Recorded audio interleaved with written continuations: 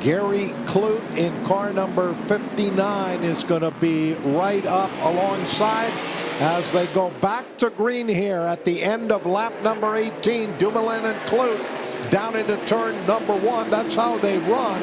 And then a real shuffle for positions a little bit further back, including DJ Kennington in that Castrol Edge Dodge.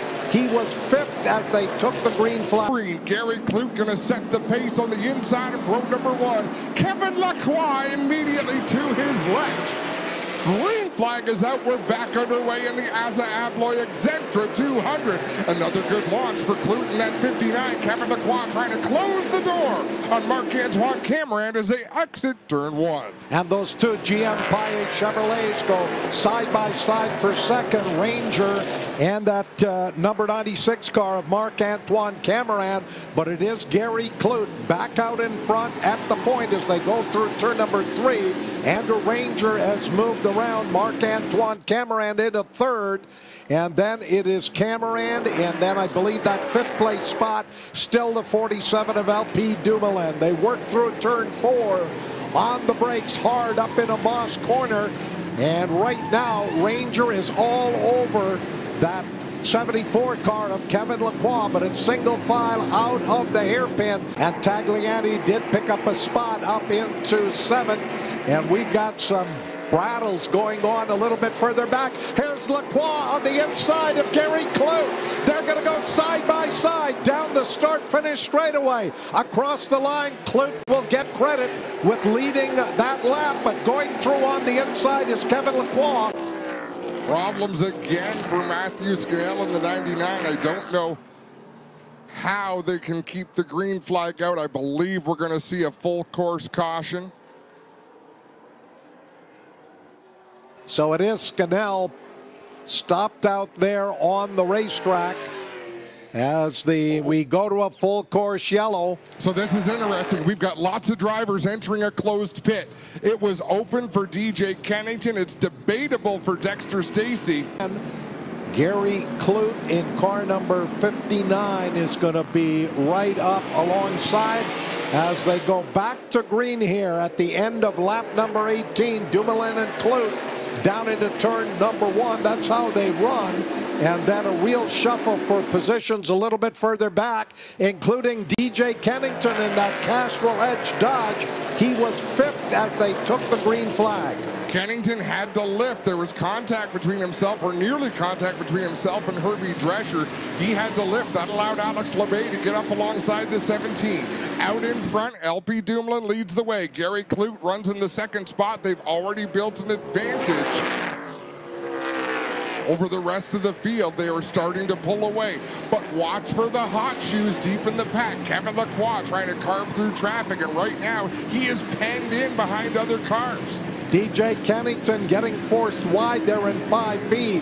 He is going to tuck in right behind that 36 car of Labbe as Drescher did get shuffled back a couple of positions. And then we're looking at those cars that were up front before the pit stops. Kevin Lacroix was 11th, 27 Andrew Ranger 12th, and I think Marc-Antoine Cameron may have got the jump. Cameron right behind DJ Kennington as they come through the S's. Oh, one way off the track. Herbie Drescher mowing the grass between 8 and 9. He's going to head down pit road. Oh my goodness. Now Dumoulin will come on to pit road, and so will the 59 of Gary Clute. So once again, this is going to shuffle the running order as we continue on the full course yellow, featuring Harley Davidson and Indian Motorcycles as we're about to go back to green. Sam Fellows 87 and Peter Clute in car number 6 will bring the field out of turn number 10, looking for the green flag, and it flies in the flagger stand into turn number 1 as one of the drivers getting pinched off there as they go 3 wide into turn number 1. Gary Clute in car number 6, followed by Sam Fellows, but he's got the 92 of Dexter Stacy right up alongside of him. So less than 20 laps to go. Peter Clute, car number 6, your leader. He has gone through. That last lap was 1:25 and change for Clute.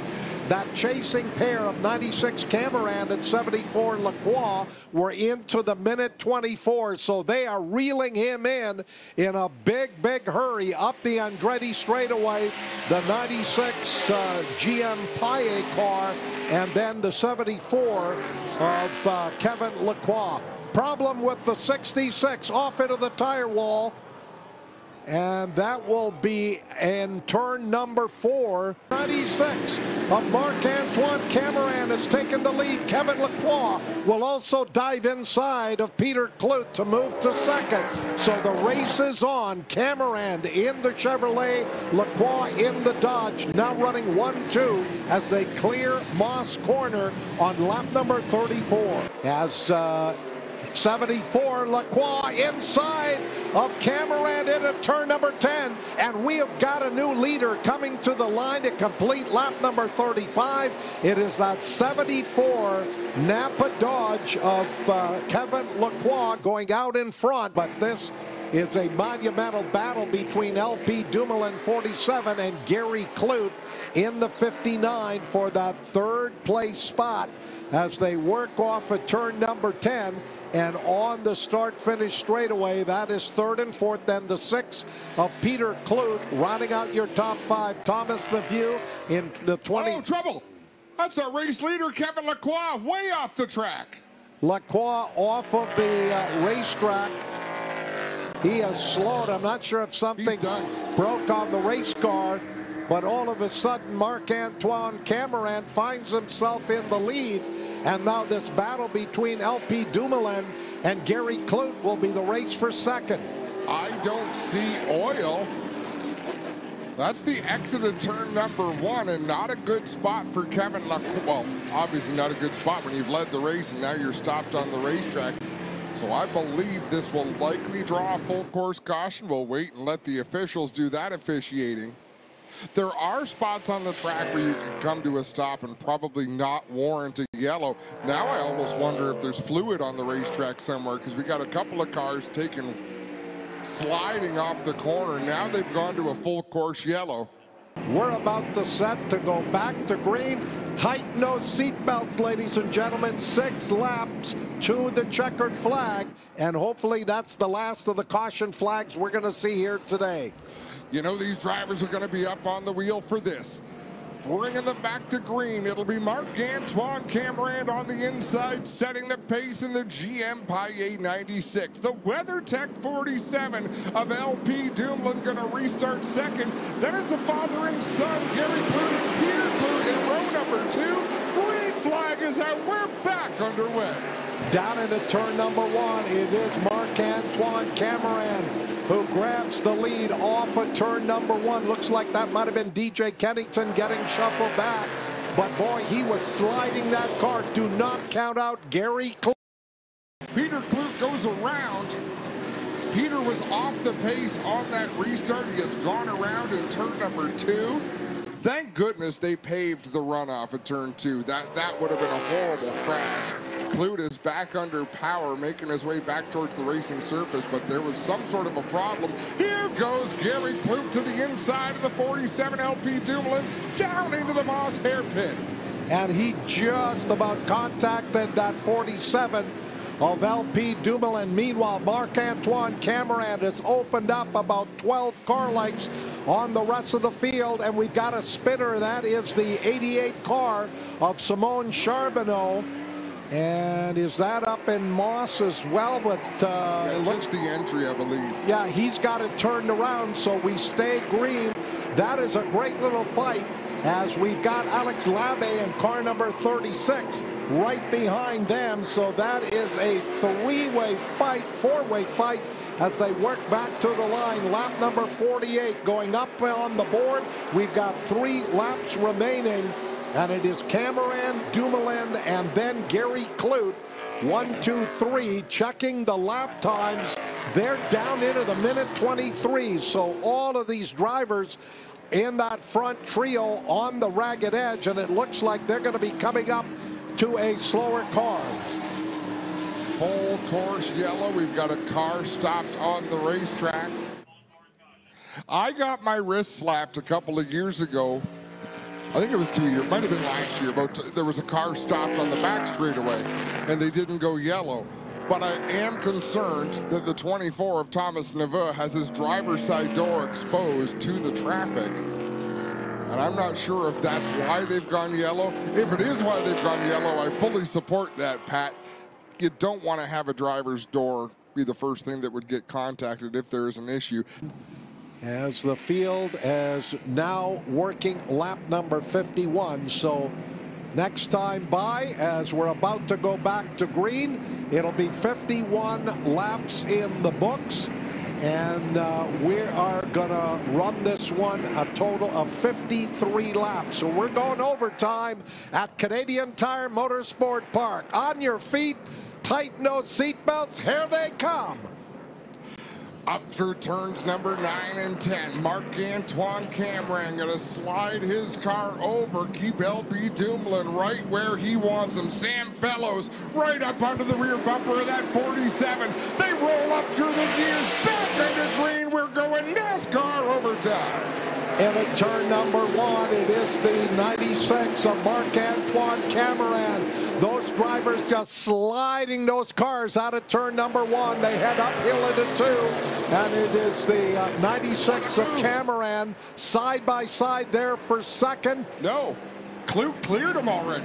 Clute was able to get around Cameron and move up into second. Sam Fellows right there in fourth as they exit turn number 3, work the short chute, about to come under that Chevrolet bridge, and then it'll be down the chute and up into Moss for the first time here since we went back to green.